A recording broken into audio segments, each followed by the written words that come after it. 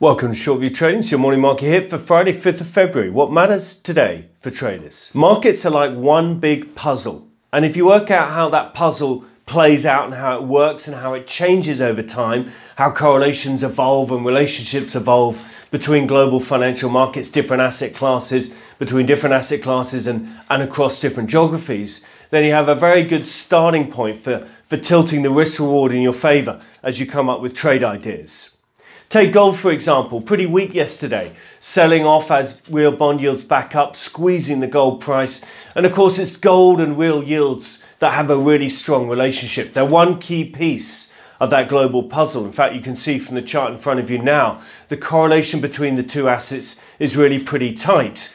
As real bond yields back up and move higher, gold comes under pressure and moves lower. Yesterday, we saw that move. Real yields up a bit, gold lower. In fact, if you look at the chart, real bond yields troughed back in August last year at the same time as the gold price was peaking. So this relationship's inverted.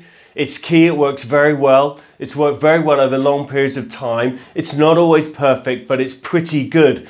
And really, I think the fact that real bond yields have held that minus 1.8% yield level several times now since August is a very good indication that it's key technical support, and it's likely that real bond yields will be backing up from here and gold will be breaking down. So the gold price has struggled since August. It's range bound and trending lower, consolidating. In our view, it's probably going to roll over and head much further south. So that's one big piece of the puzzle. And of course, that big puzzle in global financial markets also extends to equities. And in the short term, as Harry outlined yesterday, equities are dominated by fear and greed. The 1 to 2 week moves tend to be dominated by what's happening in our risk appetite models, where fear and greed is in global financial markets. And as we showed you yesterday, the market was pretty fearful at the start of this week. You'll remember it sold off at the open in Asian trading hours, S&P futures down sharply. So with that, our models are back and showing the market's greedy on a short-term basis. But there are also lots of other relationships that work in equities. And at the moment, over recent months, really back to the pandemic sell-off in March, April, since then, we've seen a very good correlation between the euro-dollar exchange rate and the behavior of the S&P 500. And a strong dollar has been correlating with a weak S&P 500 up until the last few trading sessions. And indeed, if you look at this piece of the puzzle now, you can see the chart in front of you, the dollar-euro exchange rate and the S&P 500. There's been a divergence this week. So that leaves us the question, which is right? Is the dollar about to start selling off? Is the equity market about to sell off? Is that correlation still valid? And of course, other clues to that puzzle about where will equities go from here are evident in what's happening in the price action in Asian equity markets. Because globally, risk appetite tends to correlate quite well. Most asset prices tend to move together. Broadly speaking, risk appetite washes around the various time zones and passes from one region to another, from the States to Asia to Europe and so on. So there's a correlation in risk appetite, and so you get clues from Asian price action as to what may well happen in other parts of the world.